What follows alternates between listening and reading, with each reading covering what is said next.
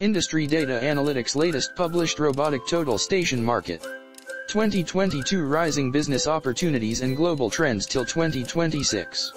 Measuring Robot, also known as Robotic Total Station, is the measurement platform with automatic target recognition, automatic calibration, automatic angle measurement and distance measurement, automatic target tracking, automatic recording function.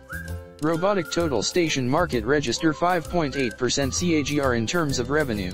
The global market size will reach $1,277 million by 2026.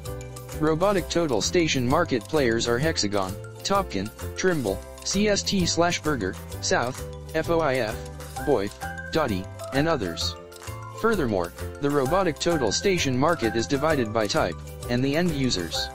Key highlights: engineered for integration with field controllers, software, and GNSS receivers, the total stations are designed as part of a full workflow solution.